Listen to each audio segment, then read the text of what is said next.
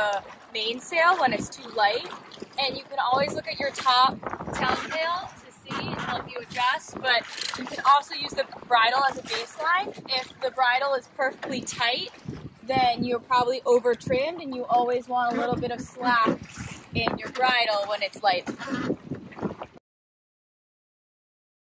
Two of the biggest mistakes a skipper can make throughout the jibe is coming out of the jibe too high or trimming on the jib sheet too early. This makes the crew's job with the pole incredibly difficult.